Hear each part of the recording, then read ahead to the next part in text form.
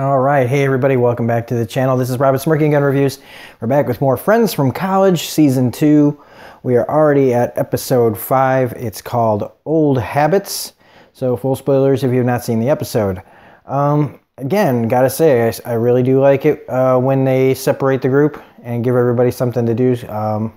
And this continues it.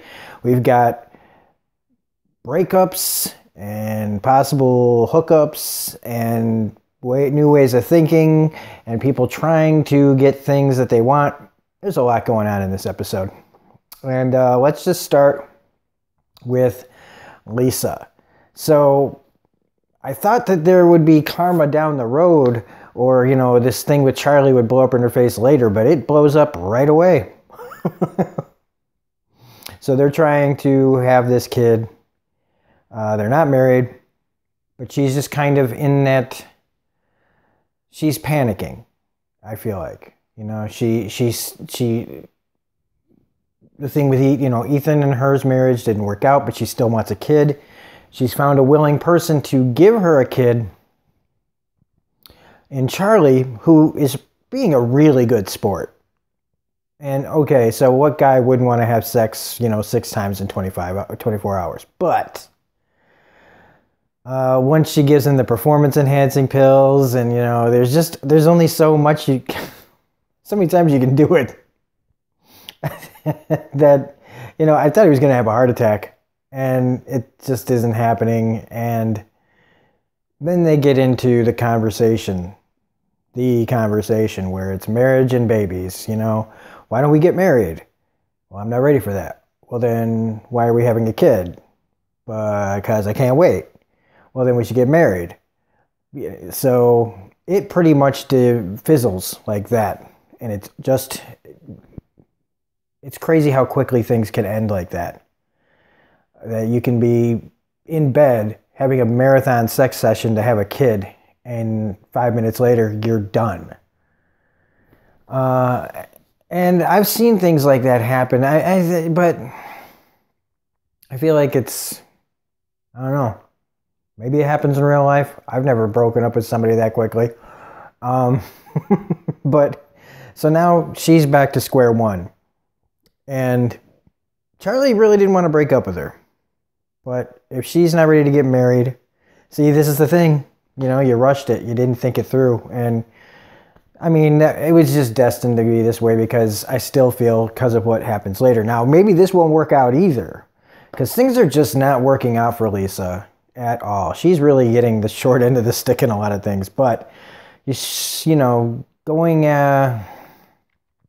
a new relationship with kids this quickly. Like, I know she says that there's a biological imperative, like a time imperative, but she's only she's in her 30s. She's not, done with the ability to have kids yet, even though it has been difficult for them, I mean, I can't speak to how that feels like, what that feels like, not just, being a guy and not having ovaries. It's like not having the ability to give birth. But, but then we get to Nick and Meryl, who, it's a nice little segue here, that he and Meryl are going on this trip to, whatever, the fucking Hamptons. There's, where everybody's named Meryl and Morgan, out there in Wasp Town. Thought we were stepping into one of the, I don't know. Yeah, there's a Kennedy joke later on in this episode, and it just families like that just creep me out. This old name kind of thing, this old money kind of thing, and it just makes me wonder, the gene pool, how much these people are pretty close knit. It makes me wonder how much the gene pool has been tainted, if you know what I'm saying. Maybe mixed up a little too much. There's that many people named Marilyn Morgan, that's just creepy. Maybe think of Wedding Crashers for some reason too. But Nick is trying. Nick is really trying. I mean, this is way, this is where, like Lisa says later, like, this kind of feels like how you should have ended up. You know, which leads me to that point where Lisa calls Nick because she tries to stay with Marianne, and of course Marianne's got her own like weird thing going on with Tag and his base jumping team, so she doesn't really want to stay there. So Nick inviting her to come out there to, you know, hang out at this party, it was one of those situations where you ask but you don't expect that person to actually say yes. So when she says yes, he's kind of stuck. I mean, he could have said, well, look, you got me. You know what I mean? Like, he could have just been like honest and been like, look, you had me in a corner. I don't know what. I didn't expect you to say yes. Shouldn't have offered, you know. But that's not what they wanted to do. They had a plan for this story. So, of course, she goes. This puts a rift between her and between Meryl and Nick because that's where they want this story to go. And she's, you know, here's the thing. I've said that Meryl's a bitch. I don't know why she's a bit, but you know what? She's really not a bitch. she's doing her thing. She's living her life and trying to make Nick a part of it. And if Nick, you know, if it is rude to bring somebody along, and he should have told Lisa to stay home. So she's not really doing anything wrong. And she may be a bit of a snob, but she's, you know, that's her right, I guess.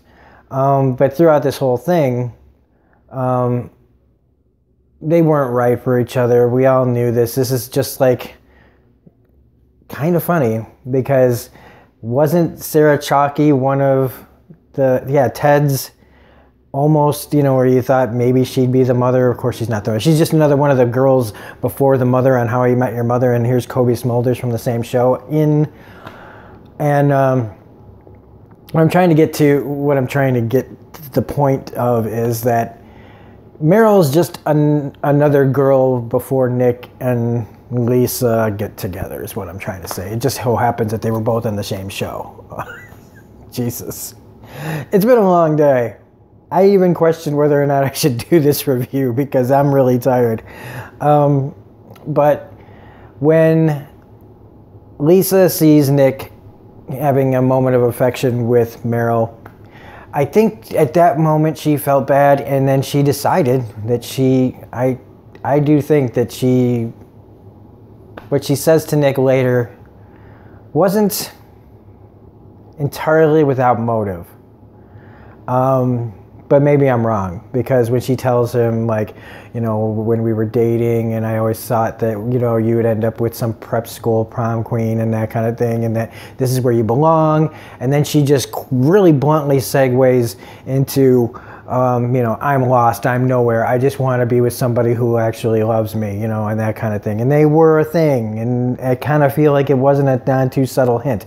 Maybe it's not, though. Maybe she was just kind of saying it off the cuff, but I don't feel like that's, maybe she thinks she's being off the cuff, but I think she's trying to say something. And so that leads Nick to just break up with Meryl, trying to make it sound like it could be her idea so that he doesn't look like the bad guy. But there's no way around this, and he looks like the bad guy. I do like that they got to dip out of there really quickly. And so it looks like Nick is going to try to start something with Lisa, which I've said in the first season reviews, it's obvious that where the plot's headed in this, and that's fine. I don't mind it being a little obvious, just as long as it's written well. So that's Lisa and Nick's story and Marianne's story. She doesn't really get anything to do in this except call some guy named Skull a bitch or something like that. Eat shit, Skull, that's what she says. So now we get to Ethan, Max, and Sam's part of the story. So Sam and Ethan are trying to be friends. Let's just face it, that was going to turn into a makeout session pretty quickly once he realizes that she actually likes the Centaur, whatever, book that he wrote. And so it comes down to, now that we're single and this isn't an affair, we can do whatever we want. And there's that awkwardness of 20 years of sneaking around. How do you actually go out with each other legitimately? And that's something that Sam has to consider, you know, going forward, was why were they doing this in the first place?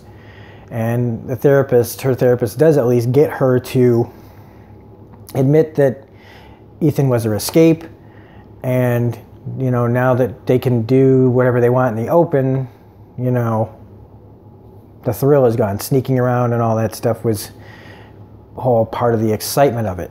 And now they're just boring, trying to be a boring couple. And is that enough? And with Ethan and Max bummed that Ethan's not taking these pitch meetings about, the Centaur book series seriously. But here's the thing. Ethan doesn't want to write about centaurs.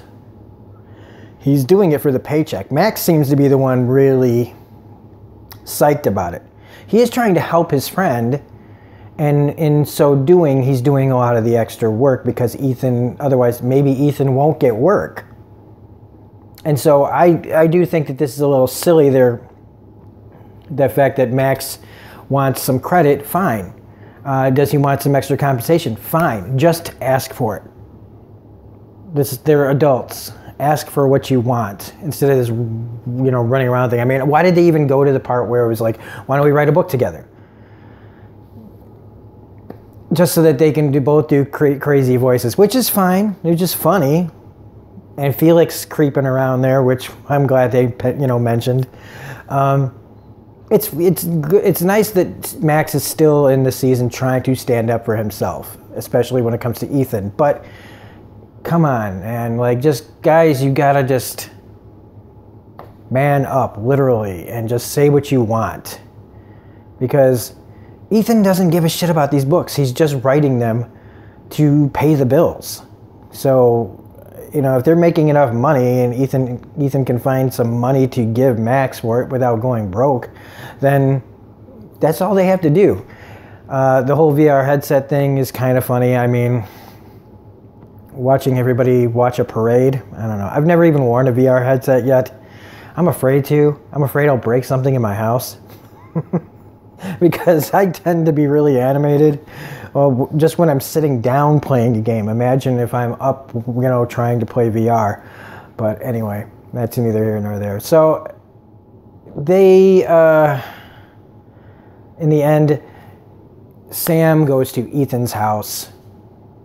And it's a first step in that direction to where let's try to have a normal relationship. And they end the episode with that, who is that? The Wallflowers? One of the worst song choices. I hated the Wallflowers in the 90s. So anyway, everybody's taking serious steps in the directions that they're headed. Lisa and Nick are on the cusp of something new. Ethan and Sam are trying the old thing, but in a new way. Max is trying to get Ethan to give him credit, be a better friend. And Marianne's Marianne. So I like that. We've got 3 more episodes left. I'm excited to see where they're going with it.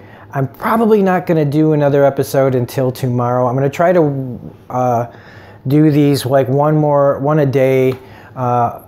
So 6, 7, and 8 will be so I'll finish 8 on Thursday.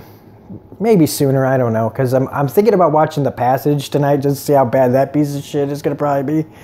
But otherwise, then we have The Punisher coming out on Friday. So these will be wrapped up by Thursday, perhaps earlier. So if you like this review, please hit the like button, comment, share, subscribe, all that rigmarole. This is Robert Smirking Gun Review saying have a great night, and we will see you next time.